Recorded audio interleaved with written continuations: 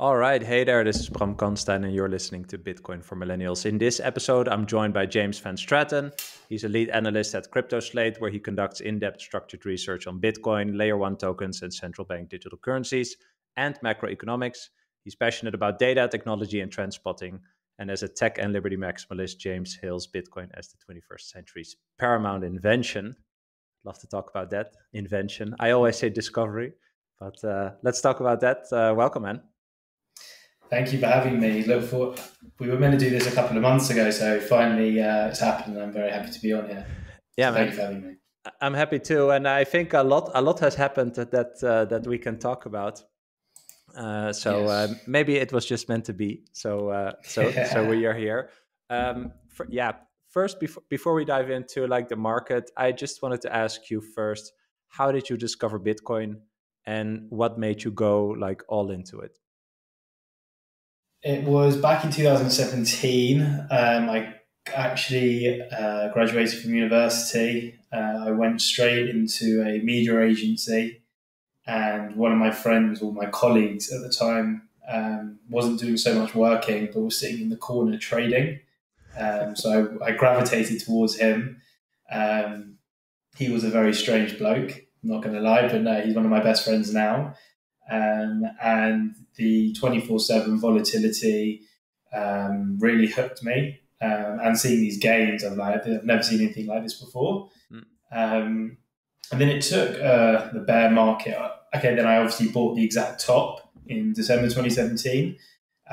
Lost everything. Bear market. Had to learn or understand what the hell was going on, and then I had a good understanding by then. And then definitely, but before COVID was that turning point, being like, okay, not everything that they're telling us is true. In August of 2019, September 2019, around then, the Federal Reserve put interest rates up slightly, not a lot, a couple of percentage points, and the repo market seized, it froze up, and everyone on Twitter was going, or people were saying, "Oh, they need to inject loads of liquidity and cash and all of this."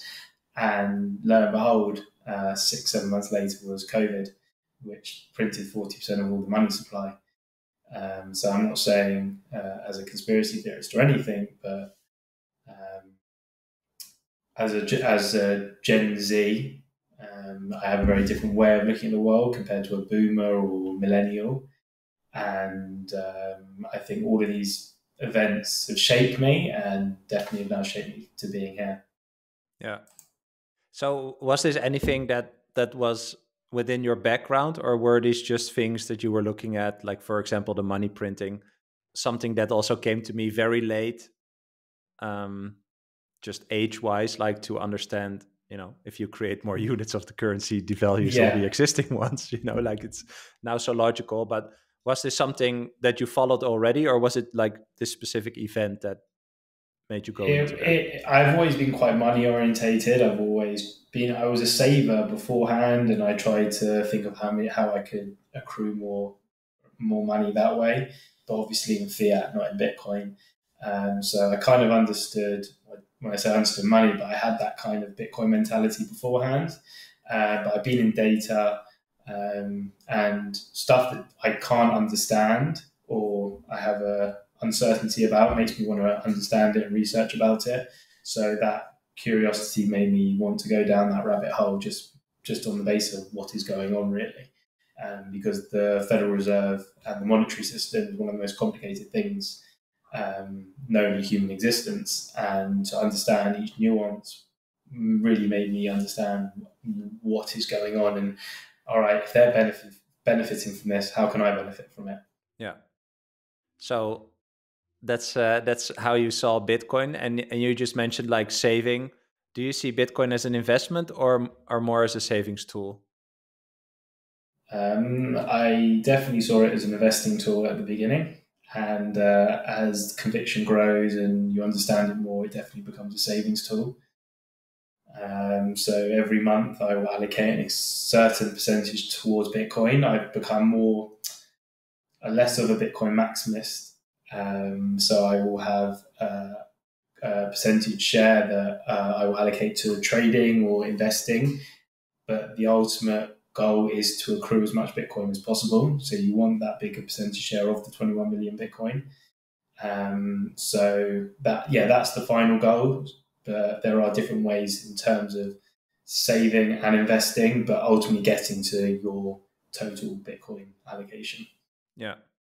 Yeah, very interesting, because that sounds like a way more conscious choice as to, how you're trying to grow your wealth, as opposed to, a lot of people currently are investing, but they are not really sure why they are doing it, right? Like they are doing it because, all the other people are doing it.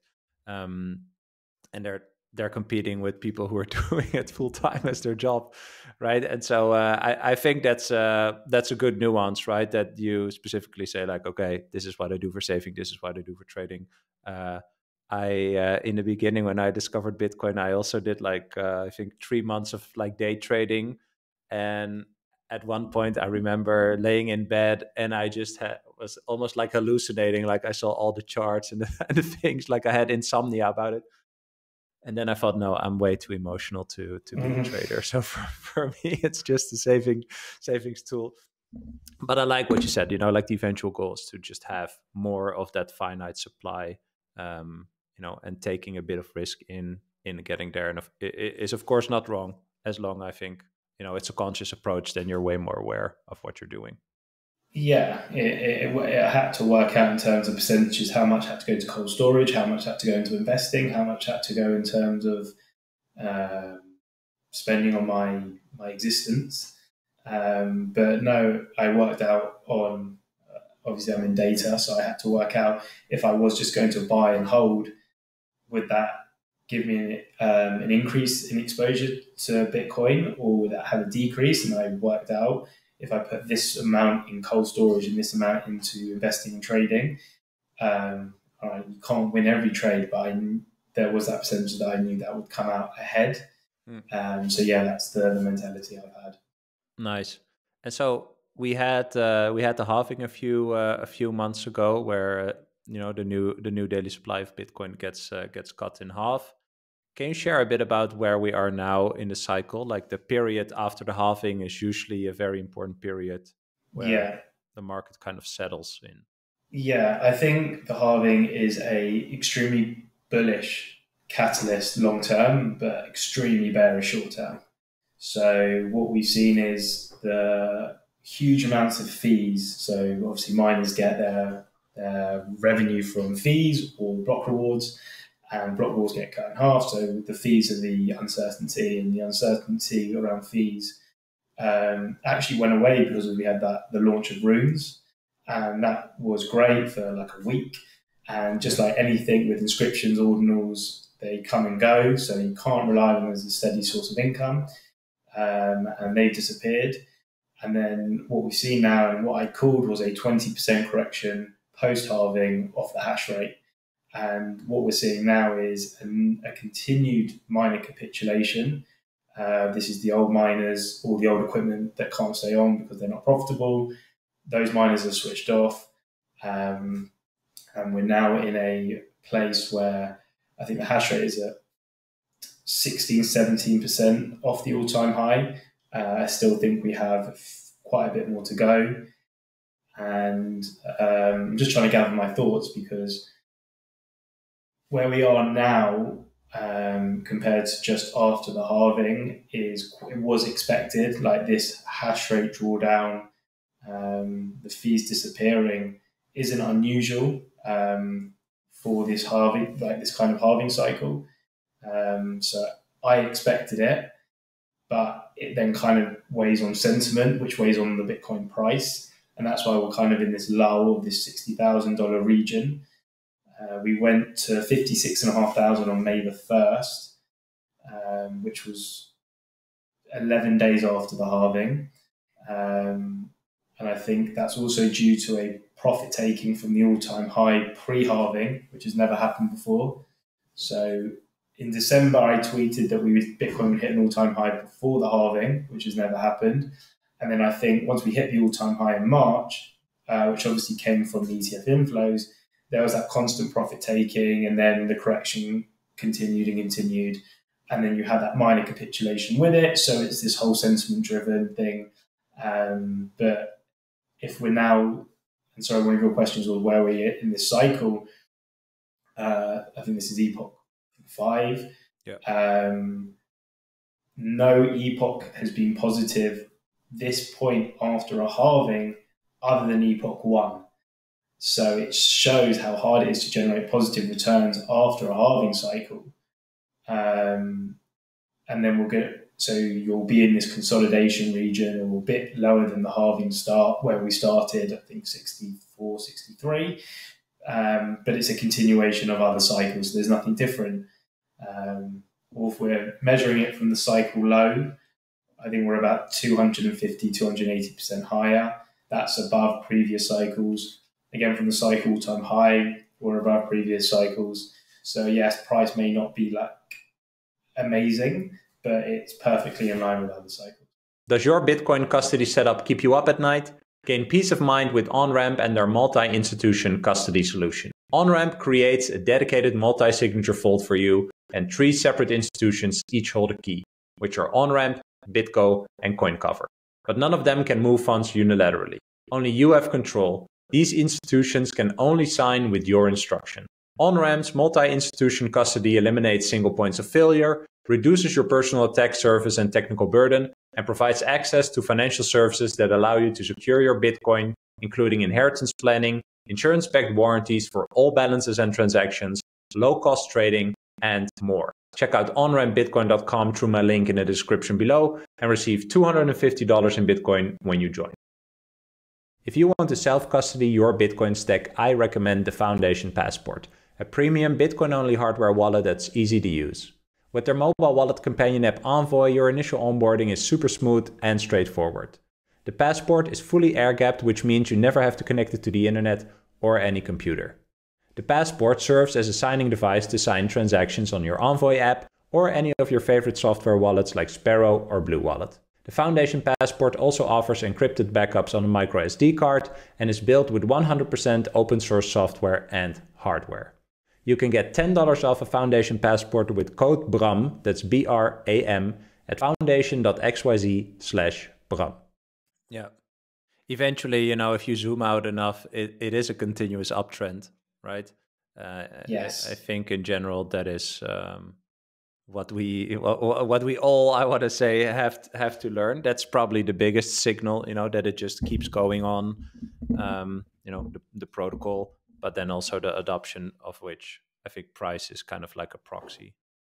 Yeah, I genuinely think the hardest thing about my job is being in the space 24/7 and monitoring the price. Yeah. Because it really, really makes it that much harder to zoom out and be like, yeah, Bitcoin's going to go to this, but all the chop and consolidation and the drops makes it, because you're there and you know when it's going to happen. You've got to find a narrative to every drop, but you can't. So yeah, that's the hard part. Yeah. Do you really think that's necessary? Like, that's what I see when people tweet about it, like, okay, today the Bitcoin price went down because of XYZ, and no, I don't know. I feel a bit distance from that. Like, it's just, the chaos of adoption or something. Yeah. That is the chaos of adoption. Remember, the currency, the underlying currency is inflating at God knows how many percent. So the true value of the $60,000 is wrong. The value's wrong. The number's wrong. So yeah, it makes no sense really. So like one Bitcoin is one Bitcoin, but if you're actually comparing it to the fiat value, yeah, it's barbaric actually. Yeah, I saw a tweet. I don't know by who. I think, or maybe it's Bitcoin BTC fair value. Like someone has this Bitcoin fair value equation. I could not explain it right now, but he said like Bitcoin fair value is like $228,000 or something. So there's like a 70 something percent. Yeah, the fair value. The fair value can be monitored different ways, from the network value or in percentage of gold's value. So, but yeah, you can come up with many different valuations on Bitcoin's fair value. Yeah, and especially on network adoption as well. Yeah.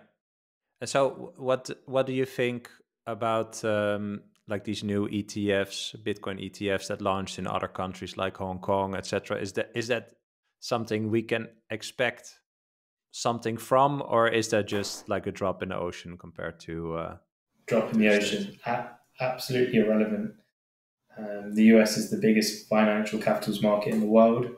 Um, the reason that I was so bullish pre-halving was because of the ETFs, because they were in the US, and I don't see Canada have had the spot Bitcoin ETF for years. I think since 2021. Europe have had these ETP products for years. There's demand, but no serious demand. So yeah, Hong Kong, the UK, Australia. Yeah, I wouldn't expect any growth or any big numbers coming out from any of these markets. Yeah.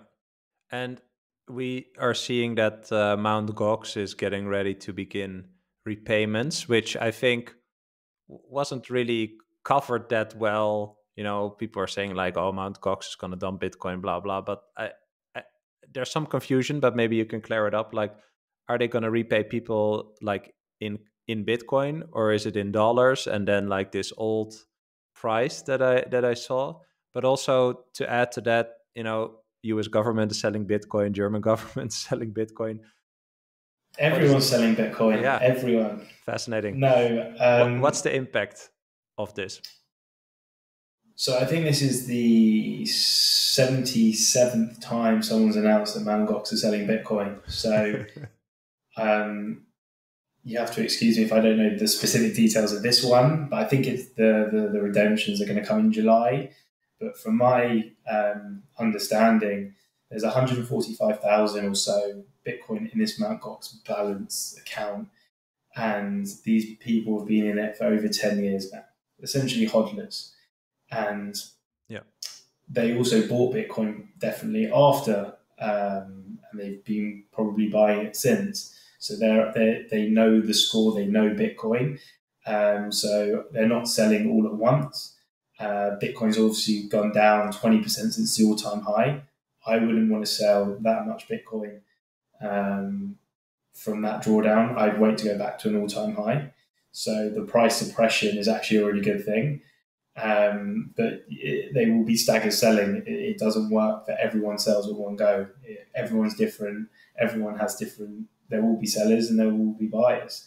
But if people were worried about 145,000 Bitcoin, I'd be more worried essentially that minor balances hold 700,000 Bitcoin and they're drawing those down, or short-term holders, an entity that have held Bitcoin for less than 155 days, who are extremely erratic on short-term price movements, they hold over 2 million Bitcoin. So like, it's these narratives. I think the sell-off actually happened before the news came out, meaning insiders and whales were selling beforehand, or the market was adjusting to it.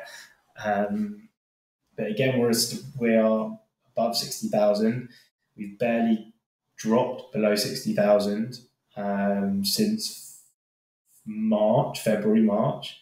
So it's just unbelievable. So yeah, extremely bullish on that.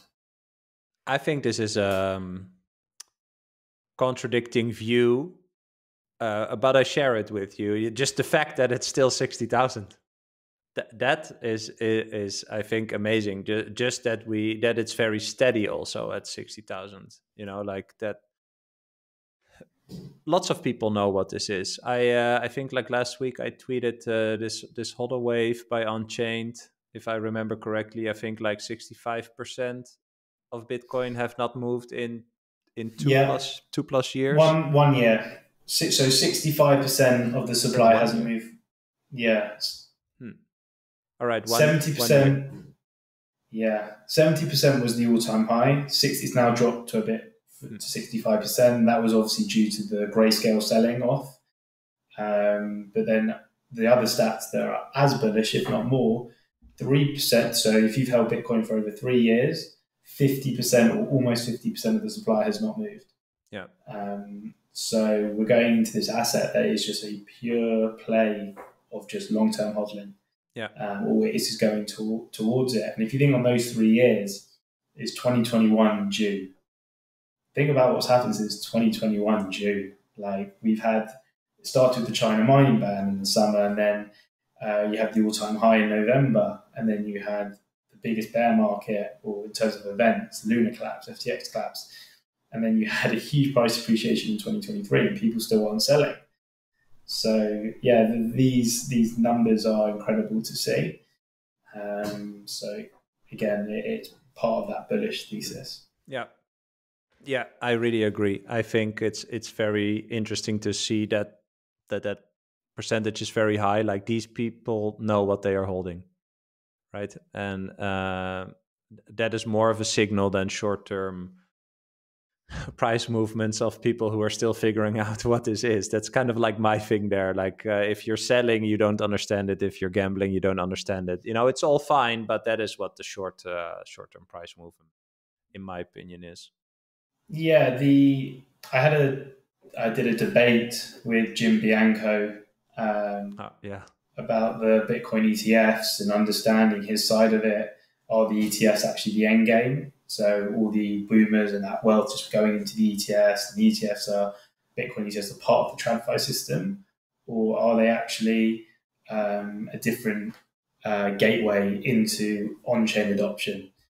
And I think they are that gateway to on-chain adoption, but I think you'll need catalysts along the way of people being like, great, the ETFs are easy to access.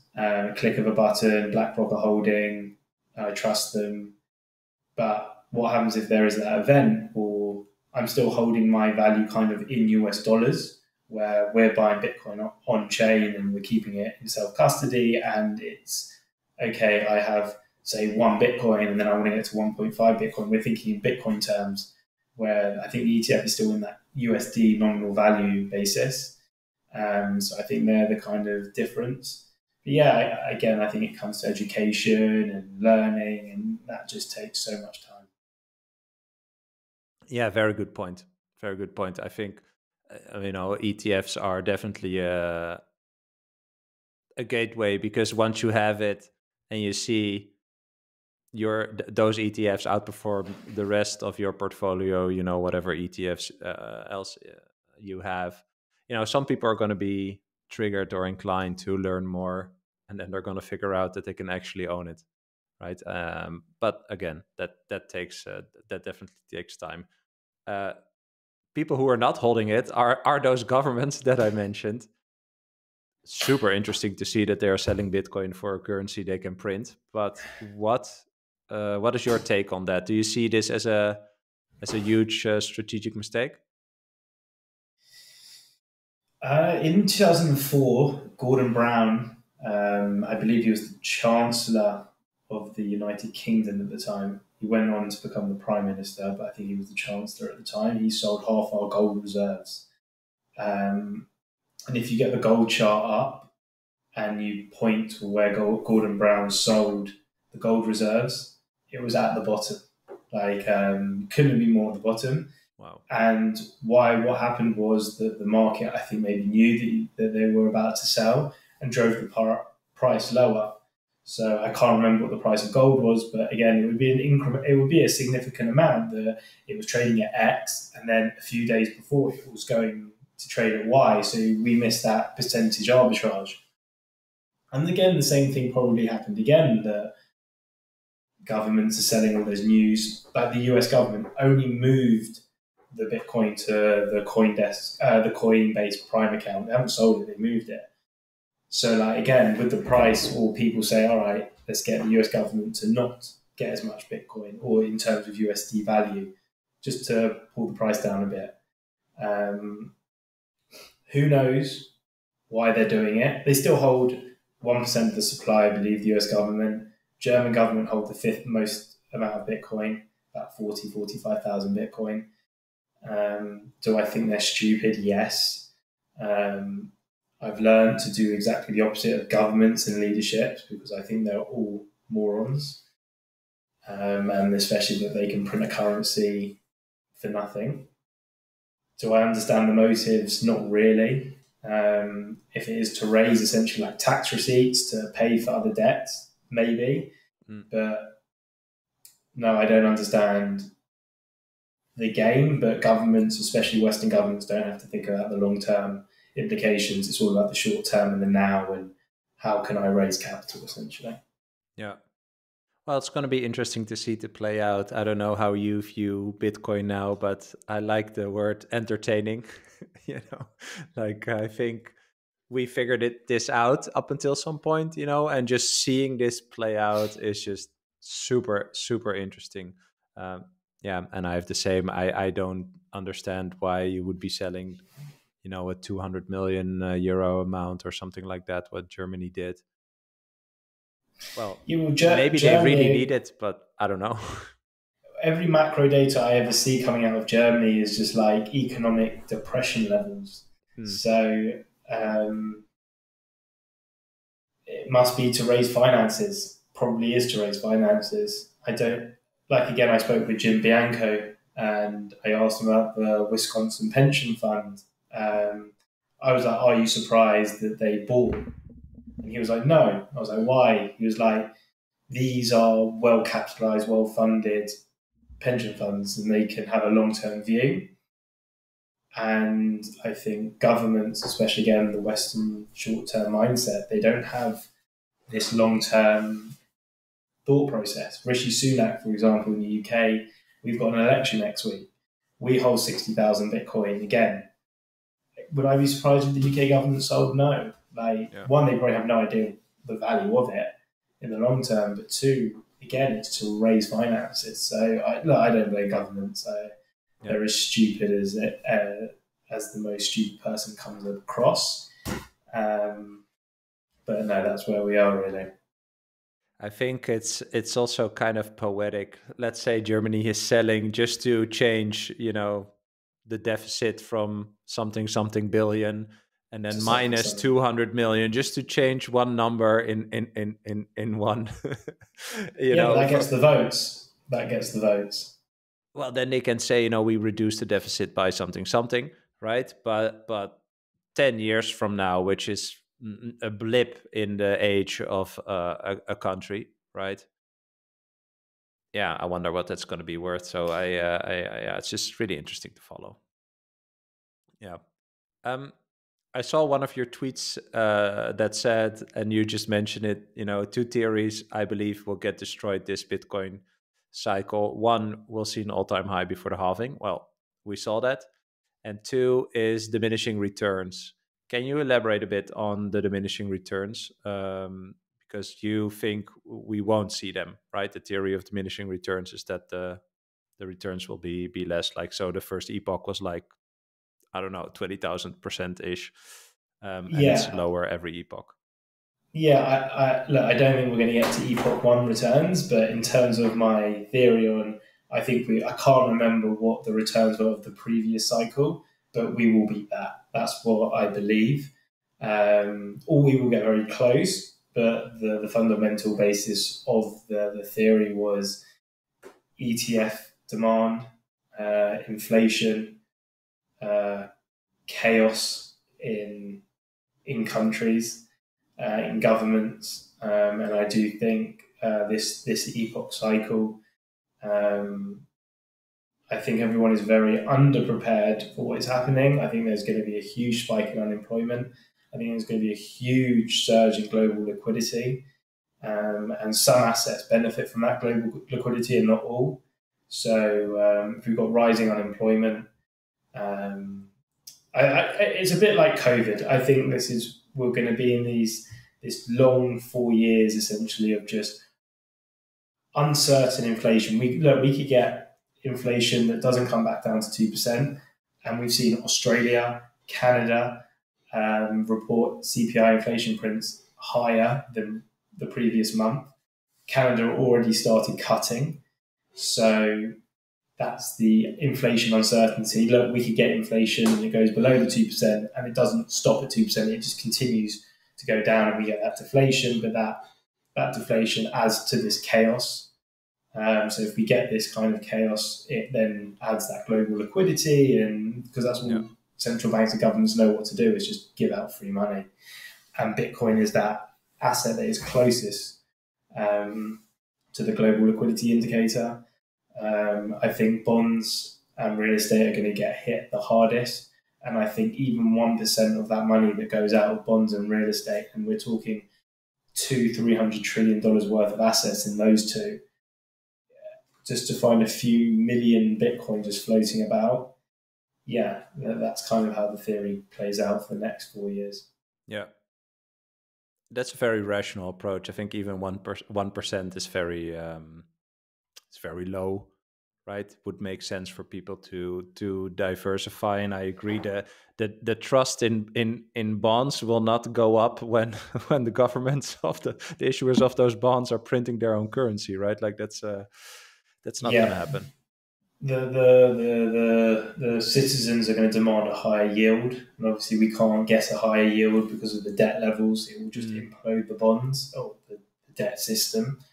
And we're seeing with Australia, their bond yields have just absolutely skyrocketed off that inflation print, and everyone was calling for rate cuts this year. We started at 7 rate cuts, I think. I don't think, and I still said buy it. I don't think we'll get any. And if we do get, it means something has fundamentally broken in the system. It will be a higher for longer until something breaks. Why? Because the last 13 recessions or so, 11 of them have resulted in a Fed hiking cycle. 11 of them have involved a recession. And because the system is a complete Ponzi scheme, in the simplest way to put it, and there's no way out. So that's part of the thesis, really. Yeah. It's just, probabilities at this point. Yeah, like doing nothing is also doing something, right? So not raising, not lowering, that doesn't mean that you're kicking the can down the road. Like there's still effects from that, or at least perception from people that would, or other countries that would usually buy your bonds as well. Yeah. It's interesting to see what's going to happen, and we can see it kind of starting out now with the Japanese yen going through 160. They hold over $1 trillion worth of US treasuries. Biggest buyer of US treasuries, bigger than China, bigger than the United Kingdom. And how are they going to defend their currency? Yes, they've got a few other war chests they can use, but the US treasuries are the biggest ones that they've got in their disposal. And that's going to send the US yields even higher. The US are issuing so much debt in terms of short-term debt, 3 months, 6 months, because there are buyers right at the front, but nothing at the longer end, because that's obviously going to blow everything else up: mortgages, housing, pensions. So that will stop the market also, you mean? Yeah. Right. There's just not enough, in my opinion, there's not enough buyers for 30-year bonds. You're not going to sit there and buy them.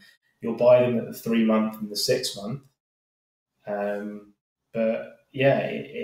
This geopolitical uncertainty with these currencies, it's just, it's so hard to even get your head around the idea.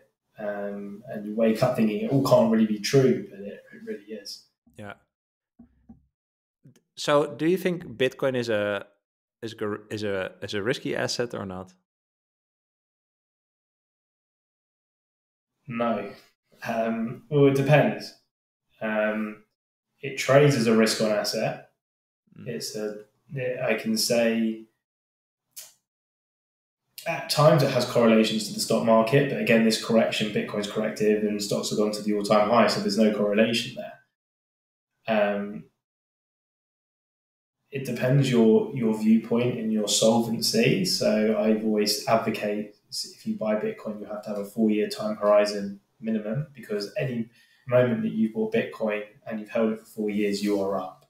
So from that perspective, no, it's not risky. But as long as you have that cash balance and you are generating an income, I don't see it as risky, especially in the long term, because when I look at the pension system, I think the pension system in the UK is over like 110% GDP. Like there's more money in the pension system than there is actually going on for the economy. It doesn't make sense. It's not sustainable. There's too many people taking it out that are putting in. And if we know really what may or may not happen to the currency or anything like that, that yes, you're going to want this asset outside of the system that you can take full sovereignty over. Yeah. So I think from a short-term perspective, if you don't have the right mindset and the right capital, it's extremely risky. Then you will have to liquidate your Bitcoin. But if you take a Bitcoin mentality, I think it's more risk off than anything I've ever seen. Yeah. It's funny. I always say like I'm a pretty risk averse person, but I'm like 90+% in Bitcoin, I think, because for me it's kind of like, what's the alternative? Like all the other alternatives, at least for me, or the understanding I have of them, are all riskier than Bitcoin. And yes, I agree. You know, this short-term price volatility, I do feel that still. But yeah, I don't know. Like I just understand what this is, and it just makes more sense than all the alternatives. So yeah, I'm just sticking with this. The title of your podcast is Bitcoin for Millennials. I'm Gen Z. I'm like at the very bottom end of millennials, beginning of Gen Z, and for me to go and buy a property, I'd have to put myself in £500,000 worth of debt in London at minimum. And I'm going to tell you, it's going to be a shocking property. Like Same here. Yeah, it's going to be horrendous, and I can't imagine that is financially sensible for anyone to put themselves into £500,000 worth of debt. I know people that do it. I know people my age that have done it, and I've sat down with them saying, just rent, see where the market goes. Again, I think real estate is in the biggest. This real estate bubble is one of the biggest bubbles of all time. So just wait, see what happens, and in the meantime, grow your income and save some Bitcoin, because you're not. What people have just not done in property, and the how I've seen it as they copy their parents, and because it worked for their parents, they think it will work for them. Their parents were on honestly very similar wages on average, but the house was worth a 50th of the price. The wage to house prices were 2-3x. It's now 12-15x. People just haven't worked out that, one, if you're buying a house, when will you be able to afford to pay it off? Not even in terms of selling your Bitcoin, selling your investments, just from a wage perspective. And then secondly, when you're buying a house, and in the UK, I don't know about the Netherlands, but we're on short-term variable rates, not the same as the US. So the US you buy a house, you're on a 30-year fix. In the UK, you're on a 2 or 5 year fix, essentially. So really? Yeah, so that's one of the reasons why I think the UK property market has a world of pain ahead of it. So in COVID, you could buy a house at 0%, or even before COVID, rates were at 0. You could buy rates 1%, 1.5%, 2%, nothing. But now rates are at 5.25%. They're historically average, so 5% is the historical average since 1955. But what we're now seeing is people have to try and buy a house with 6-7%, and they can't do it because the wages haven't gone up. But what people haven't done is, even on a 4-5% interest rate, how much of the mortgage are you paying off against how much interest you're paying off? And no one does the math on that. They just think, I'm going to get on the property ladder, I'm going to buy, it's an asset. But people haven't done it. There are these help to buy schemes that the UK government introduced 10, 15 years ago, I think kind of in the aftermath of the global financial crisis, to prop up the housing market. Instead of making it more affordable, they made it obviously more unaffordable. And the idea of the scheme was, it was to put, for my generation, to put 5% of your income down on a £600,000 property in London. And then the bank, you then have to take a mortgage out against the bank, and then a mortgage out against the government. So you've essentially got 2 mortgages on one property, and these properties are new builds. So the flat probably or the building's probably worth 400,000, say, but because it's brand new, they could charge a markup to 600,000, and you only had to put 5% down, which is what, 35,000 pounds. But the idea is you have to pay the mortgage to the bank and then the government. Wow. And if you haven't sold the property within 5 years, you then have to start paying that second mortgage to the government. And then I was reading the details literally the last few weeks. They've stopped the scheme, by the way, of like last year because they've realised interest rates are high. This is going to blow the whole thing. I can't go into the details because it's so specific, but you could end up paying honestly about a 10% mortgage rate on this government loan and the bank loan on a property that you just can't afford anyway. And it's just the education system has just failed, just completely failed. So when people say Bitcoin is a scam, all the FUD in the world, I'll ask them questions, even like how many blocks does Bitcoin produce in anything, just really simple, no idea. But getting yourself in £500,000 worth of debt, it's like no questions asked. Yeah. So that was a bit of a ramble on. I can't remember what the question was. I love that. Yeah. I was also thinking what the question was. No, the question was what was the title of the podcast, Millennials, and from a Gen Z, that was kind of how I saw Bitcoin as that apex store of value. I was like, okay, how can I do what my parents did, and live in a property essentially, or have these properties, rent them out, and grow their wealth. All right, property's finished. Stocks maybe is a viable option, but that means I have to watch CNBC all day and become an amazing stock trader. Yeah. Gold is useless, suppressed, and doesn't tie into the digital world. Art, I have no understanding of. Wine, cigars, again, it's too niche for me. So what was the other play? It was this risky thing called crypto. And it then became Bitcoin. And I do believe every generation has this one asset to take advantage of. And it is more obvious than not that it is Bitcoin. Yeah.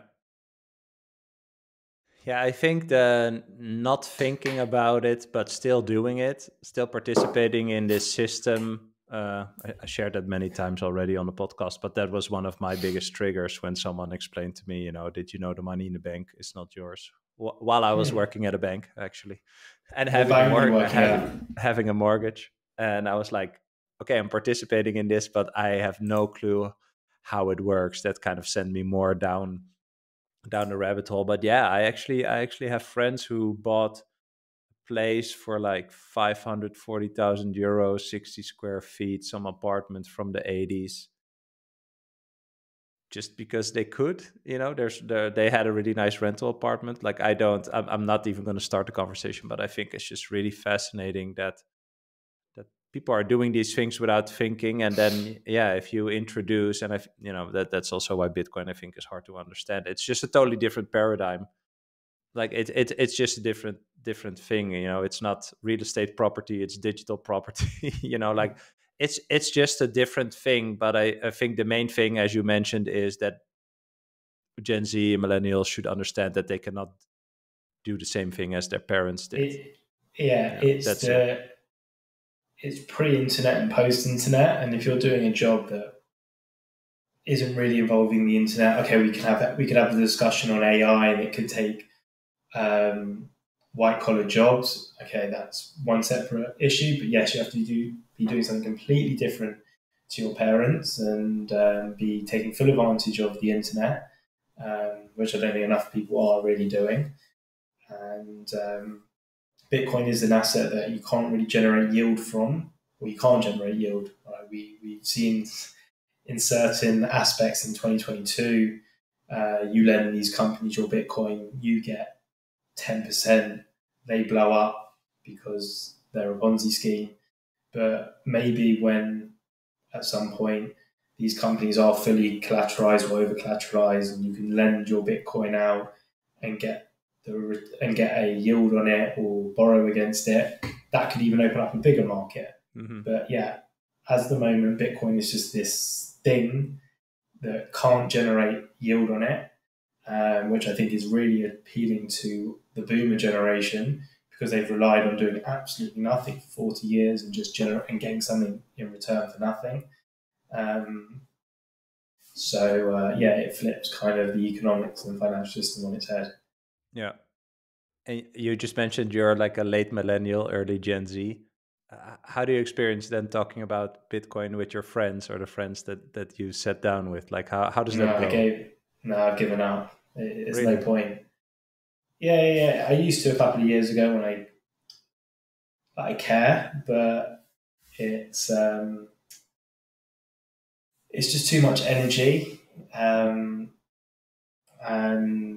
the ones that are interested do message me and want to learn more and everything like that, and that's great. But I'm not going to waste my energy on people that don't want to learn or like they don't want to learn. That's absolutely fine, and that's it. I think the younger generation, even below me, I think they're going to have an even harder time. I think the AI introduction is going to be very deflationary on wages. So I think it's going to be hard for them. But I'm thankful in a way that I didn't get the luxury of being able to buy a house for $20,000, but I was born at the right time to understand and accumulate as much Bitcoin as I could. Yeah. And so we do see some companies adopting Bitcoin. You know, after MicroStrategy, of course, there's a company called Semler Scientific in America that followed like MetaPlanet in Japan. What are your thoughts on this? Do you see this evolve? Some people say like MicroStrategy is like a one and done, like no one can follow that playbook anymore. But we see some attempts though. I think my strategy in terms of the accumulation that they've got is a one and done. No, there is no one going to be able to accumulate over 200,000 Bitcoin at a cost basis of $35,000 publicly traded. So that's, in that respect, they are one and done. But in terms of this trend that's going on, and this is something that I've been really keen to learn more about, this is a trend that's going to carry on. And the conversations that I can imagine happening in boardrooms, that they're all discussing why my share price is absolutely tanking through the floor. Why is Michael Saylor and his zombie company generating $12 billion of profit a year? His share price going through the absolute roof. Why is he getting all the interest? Why is he getting all the media coverage? And I think there are dynamics going on that I think companies are ready to deploy. I spoke to DeFi Technologies this week, the Canadian publicly traded company that bought Bitcoin in the past few weeks. Their share price has gone through the roof. They had to wait until they were in a profitable place to buy, but they've understood Bitcoin for years. So that's also another reason. But this trend is really encouraging. I think it will go hand in hand with the 13F filings that we're going to see. These institutions move extremely slowly. So if you said to me, and I had this discussion this week, if we saw no more 13F filings on the size of Wisconsin State Pension Fund and no more publicly traded companies adopting Bitcoin as a treasury asset, would I be surprised? And I would be yes. I would be extremely surprised. Yeah. I am. I was just googling when are the next ones due. So 13F filing is filing that's mandatory, mandated by the SEC, right? Where companies disclose their holdings of. Is it like other assets than their own stocks, or just in general? I think it's I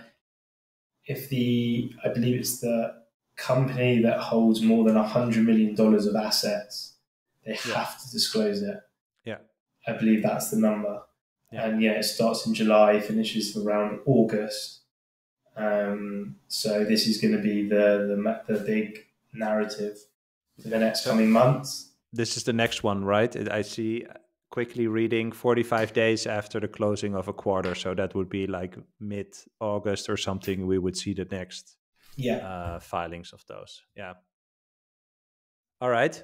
Well, talking about companies, we saw Michael Dell tweet some cryptic stuff. What do you think about that? I mean, Dell has been accepting Bitcoin as one of the first big companies, actually, for a very long time. He is the 10th or 12th richest person in the world, majority shareholder. So do you have any thoughts about Michael Dell and Dell perhaps adopting? So, well, I can put it really, really simply. I bought Dell shares as soon as the Cookie Monster tweet came out.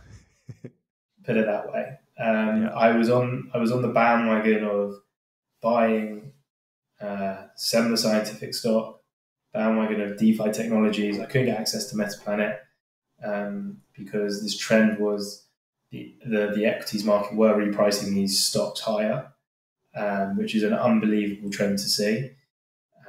Again, even with these Bitcoin miners, we're now starting to see them being repriced from an AI perspective. So it seems like the equities market is really liking Bitcoin. So Dell and Michael Dell make Michael Saylor and MicroStrategy look extremely poor. Michael Dell and Dell, I think he has about $7 billion cash on hand. I think he's a majority shareholder, which is extremely important, like Michael Saylor.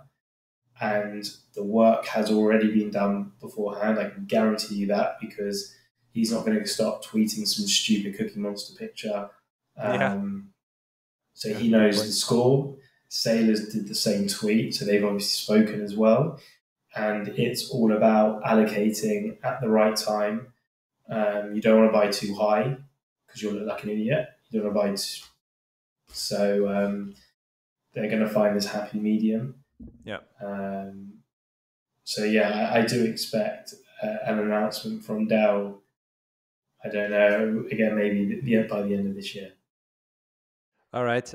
Let's wrap up with some speculative questions. Are there any big surprises you would expect this cycle? Any thoughts that are out there? The Ethereum ETF, I know it's not about Bitcoin, but the Ethereum ETF approval was a surprise. But I think tying it back into Bitcoin, it was only approved obviously because of the CME futures. It's not a commodity, obviously. Yeah.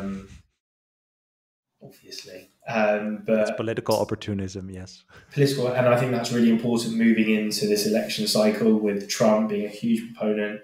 Yes, we don't know really his fundamental viewpoint on Bitcoin, but let's take it as a pinch of salt.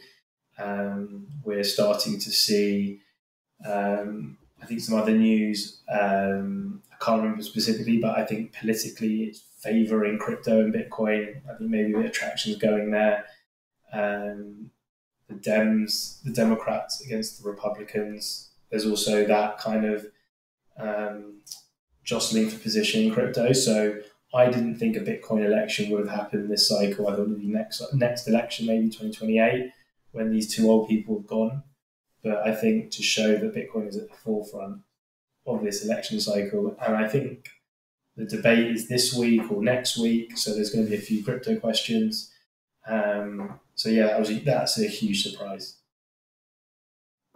Yeah, I agree. I also wanted to ask you like your thoughts on that Bitcoin topic, but yeah, it is a big surprise. I also don't know, what is the full understanding of Trump, but eventually, it doesn't really matter. Like Bitcoin doesn't need politicians. Apparently, the politicians need Bitcoin as a talking point.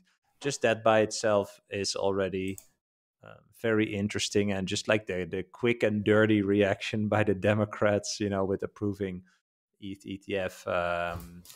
Just shows you that in some way there's weight to Bitcoin / crypto in general. The fact that it's mentioned is bizarre, actually. I don't know how else to put it, but yeah, let's see how that goes. I think this podcast will be out later, but it's this week, the week of June 27. I think that's when the debate is, or it's next week. So when this is out, the debate is I think it's today. I actually think it's today. Yeah. Okay. Well, then we have to pay attention. Yeah, just interesting. Again, it's entertaining. It's interesting. Let's see how that goes. Last speculation question. What's your idea about global game theory? Like, my money is on a serious like Arab country adopting Bitcoin, and that will kind of like kick off dominoes. But do you have any ideas? I think just looking at like Marathon Digital Holdings, they've made some serious headwinds with sovereign nations, Kenya, UAE. These kind of announcements are huge. Not just from pure Bitcoin, but from a mining exposure and the good news that mining does do. You can obviously use it with stranded and untapped energy. So these announcements are huge. I think also with the hash rate resilience is a great indicator of sovereign nations are mining. But yes, it does take that. Look, I think if Dell and maybe another nation like an Argentina or Brazil come into Bitcoin, I think yes, I think game theory is pretty much won there. So yeah, I think we're one publicly traded company and one sovereign nation away from flipping over to now take us seriously. Yeah.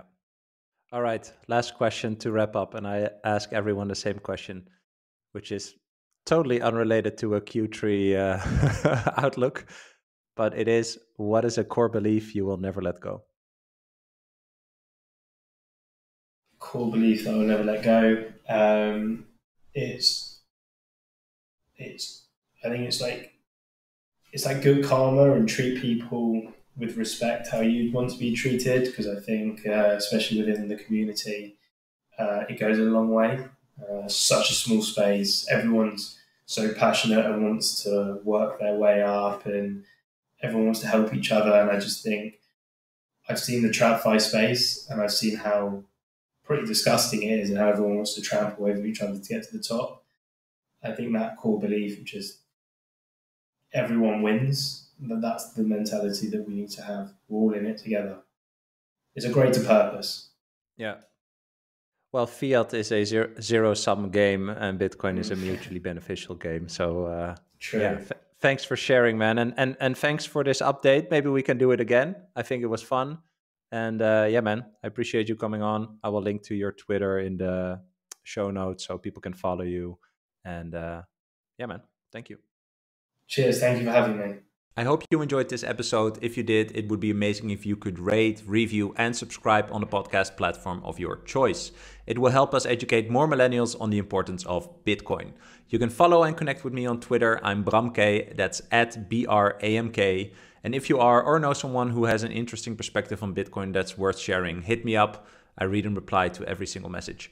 I appreciate your support and hope you'll be here for the next episode. Thanks for listening. Bye.